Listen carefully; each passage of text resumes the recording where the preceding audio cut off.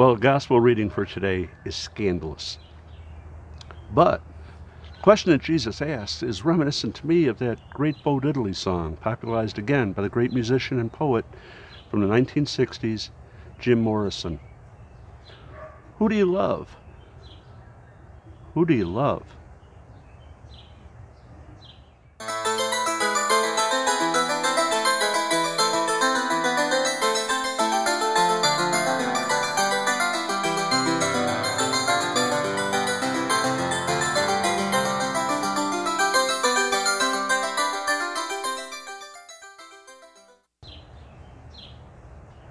We are told in the Ten Commandments right out of the box, I am the Lord your God. Have no other God before me. Now, the whole commandment actually goes on for 6 whole verses. This should signify just how important this single commandment is. I mean, keeping the Sabbath holy is 4 verses. All the other commandments are a single verse. Now, there are verses, these numbers and verses and all that were added much later than when they were written originally, but God knew where things were going, and he might have been making a point here. All of these are equally important. But remember, I am the one true God.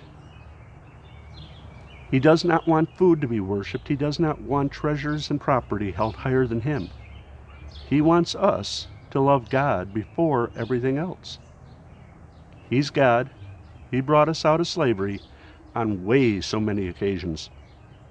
So, we can look to the temptations in the desert, and God refutes each and every one of them by using a few lines of Torah.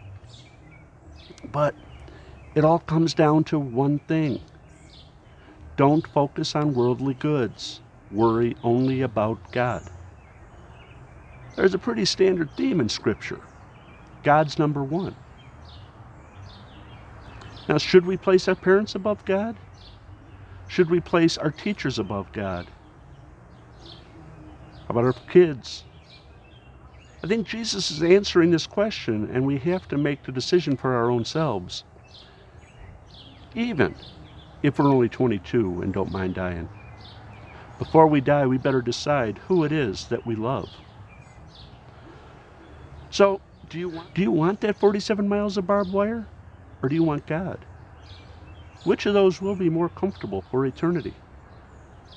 God is calling to be with us.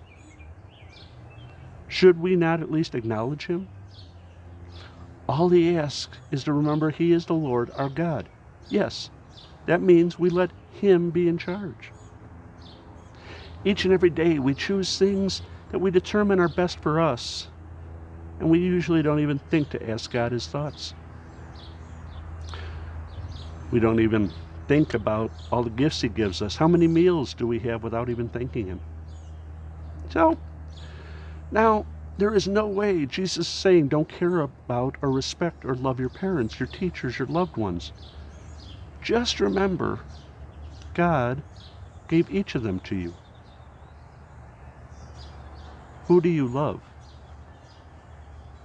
Who do you love? Be good, play nice, thank God.